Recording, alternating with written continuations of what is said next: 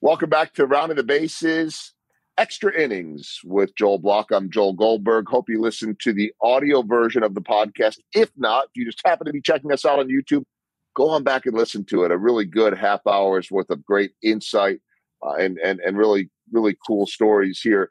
Let's go to my world of baseball because I know you are a diehard baseball guy. How diehard of a Dodgers fan are you?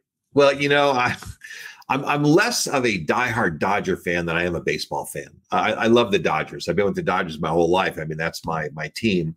But I'm not a stats guy. I'm not a, I don't watch the trades. But I just really enjoy going to the ballpark. I've been a season ticket holder for 20 something years, and we have a group of guys that we share tickets. And it's been a really nice deal. And these are great seats, and I really enjoy going to the ballpark and really being outside. And you get to know the people who are around you because we see the same people over and over again. And it's just been an awesome thing. And I love Dodger Stadium. It's one of the great places in my life.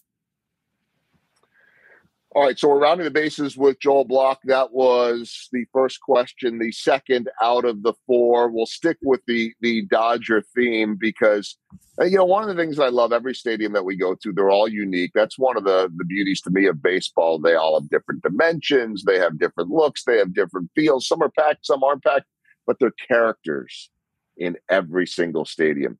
Sometimes it's the usher. Sometimes it's the vendor. Sometimes it's that fan that just loves to be, we talked about disruption, to be that disruptor. By the way, I saw it the other night at a game I was doing in Cleveland before we were recording this.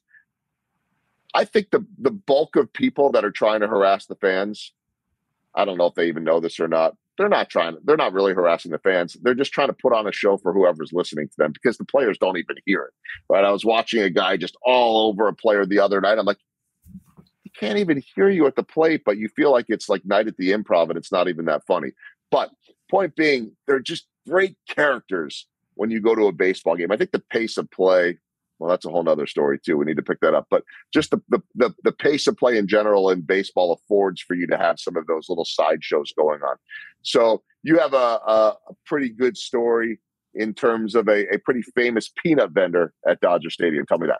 I don't know if you guys all know nationally who Roger Owens is, but Raj is he's the famous peanut vendor at Dodger Stadium. He's been on Johnny Carson. The Dodgers they kind of did like a PR stunt, like in the 70s or something. He's been with the team since like the 50s. The guy's like, I don't know, 75. He's got to be pushing 80 years old. And he still runs up and down the stairs. And the guy is masterful. He throws peanuts. He say, hey, Raj, I'll take a bag of peanuts. And he throws the peanuts.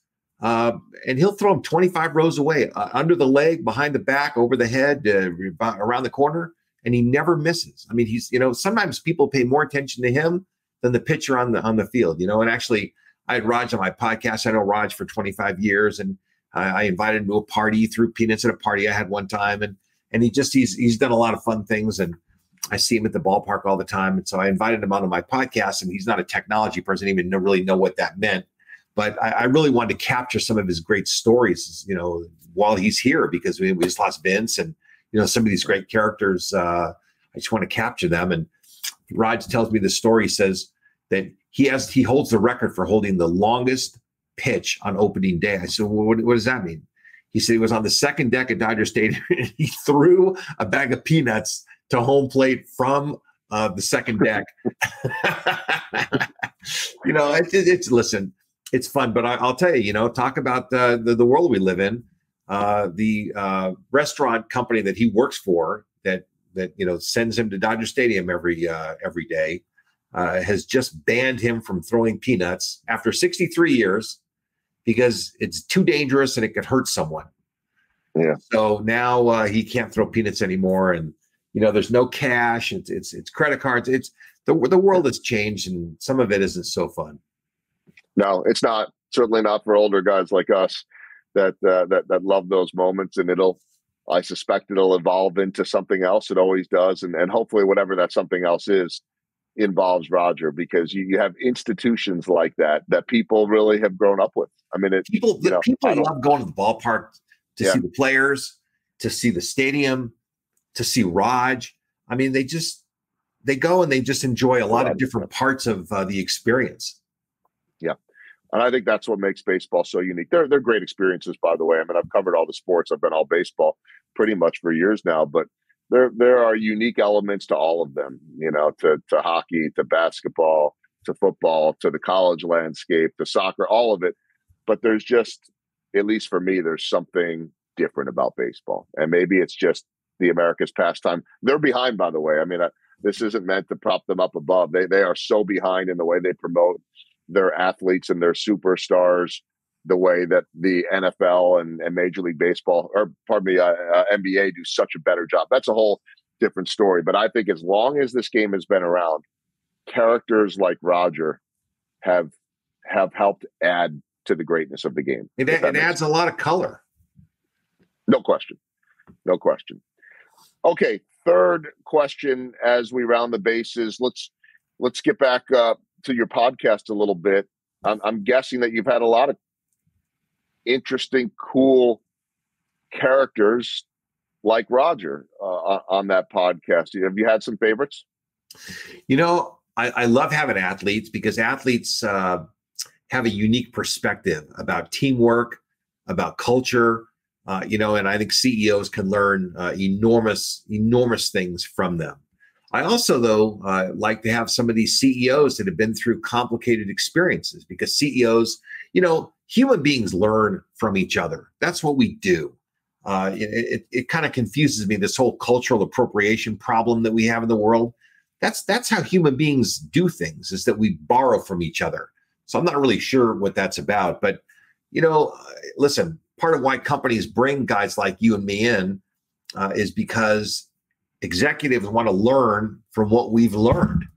And in my career, I've made some mistakes. I've done some things well. Some things didn't go my way. They want to learn about those things, and they want to be exposed to those things because it shortens their learning curve. It's different than going to Harvard and reading it out of a book when people like us share ideas. So, you know, we have had some interesting people.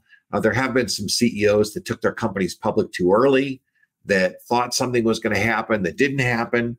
And when they share those ideas, everybody benefits. And so there's been, you know, a lot. In fact, actually, one of my dear friends, Mark Eaton, who was the center for the Utah Jazz, 7'4", died last year unexpectedly in a bicycle accident.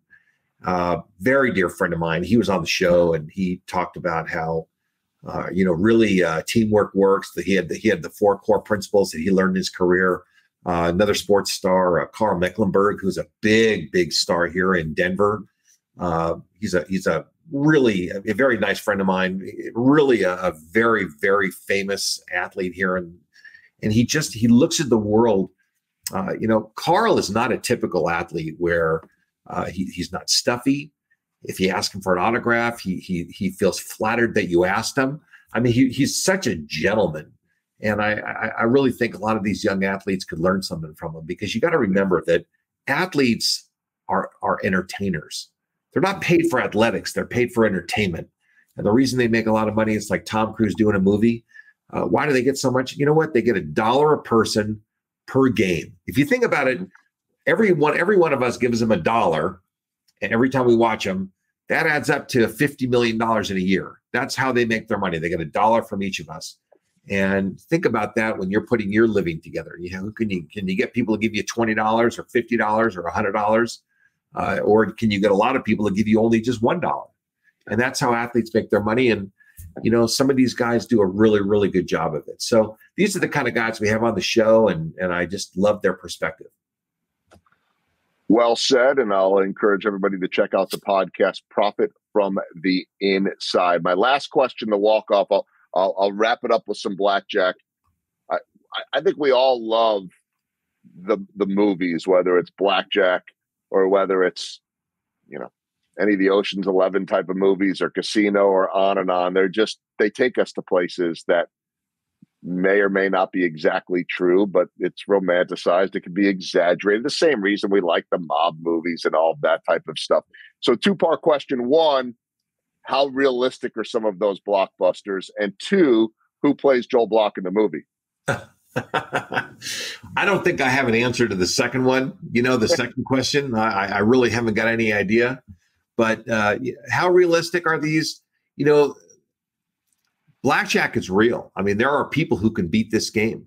There are people who understand it that can outpace the casino. I mean, it's 100% true. Does it exactly happen the way that it's dramatized? You know, listen, think about a golf movie. You know, the putt goes in just perfect. You know, from a half a mile away, an air ball drops into the cup. I mean, you know, listen, that's the movies, and that's kind of how it works. And cameras can do all kind of crazy things, but there is some reality. These things are, if they're based on reality, then they're based in fact. Whether they dramatize them, I think that if you watch, here's the thing that people don't understand is you might lose 60% of the hands, but the 40% that you win is when the big money's pushed up, because I know when the cards are likely to favor my position, and that's when I'll bet the big money. So I tend to win more of the hands when the money's up front, even though I may actually lose 60 or 65% of all the hands in aggregate. So you're watching going, I don't really get how you win, but it's not about a 50-50 kind of arrangement, because I bet small when I think I'm probably not going to do well, and I bet a lot. And the trick in life and business is to know, when are you likely to win? If you know when you're likely to win, that's when you're going to push the majority of your chips up to the front of the table. And that's really what we have to learn in life, is we have to learn when we push the chips to the front. That's pretty much it. And as you said on the audio portion of the podcast, recognizing the trends, right? I mean, now I'm not betting on the results of baseball. I don't think I'm disallowed to do. I just don't do it. Everybody's betting on everything nowadays. But you know how I generally know when a guy's going to start hitting? Because I'm looking at some of the data and the exit velocity. When I do my scorecard, people say, you keep score? Why do you keep score? I'm like, well, that's how I do my post-game show. I'm not a scripted guy, but you never know what might matter. And so that line out to left field, that 0 for 4 by a player, yeah, all 0 for 4s are created equal.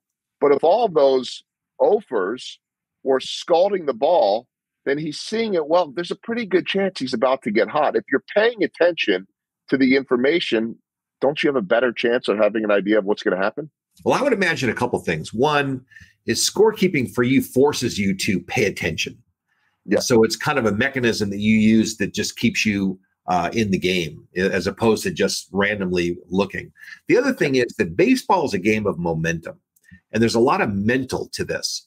You know, you can go 0 for 4, but if you've got a really good, something happen, all of a sudden, what is a hot streak? A hot streak is a guy believes he's hot. I mean, he believes that something great's about to happen. Like, damn, I did fantastic the last time, and I know I got it in me to do it again. And they always talk about, that a bad memory is your best friend. You got to forget what you did yesterday, and that's kind of what they talk about with golfers and baseball players and everybody else. But the truth is that we do remember, and we do take last time with us into next time. And when you do great last time, it encourages you to do great next time. And it's really hard to break the cycle, but if you can break the cycle, off you go. Amen to all of that. You're speaking my language. I want to remind everybody, if you haven't checked out the audio version of the podcast, please do so. Wherever you get your podcast, Spotify, Apple, you know the drill, Rounding the Bases with Joel Goldberg. You can also learn more about Joel Block at joelblock.com. Shoot, you can learn more about Joel Goldberg too at joelgoldbergmedia.com. Either way, we got a couple of guys that are also speakers, both who love baseball. One who's a much better blackjack player than the other, although I do enjoy the game, but I just never was able to dig in as deep as you were. But most importantly, this has been really insightful, a lot of fun. Glad to be able to meet you. Thanks for all that you do as well with National Speakers Association. Looking forward to hearing about the speech in Kansas City, wishing that I would be able to be there. But Joel, thanks so much for spending all the time. Happy to be here.